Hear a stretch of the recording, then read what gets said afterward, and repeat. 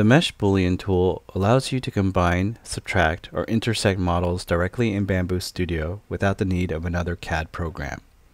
To create a Mesh Boolean, you will need 2 or more overlapping meshes. Move the meshes to your desired position. In the Objects panel, select the meshes. Right-click and select Merge. Now you will see the meshes organized as an assembly. Next, in the top toolbar, we can select Mesh Boolean. The first option is for union, which allows us to select the parts to combine into one mesh. Difference uses the meshes to subtract or cut away where it is intersecting. First, we choose the mesh we wish to subtract from, then the mesh we want to subtract with.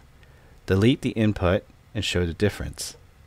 Lastly, intersection is used to keep what is intersected between the two meshes. The Mesh Boolean tool can help customize, modify, and elevate your designs. Next video, we will go over the assembly view within Bambu Studio.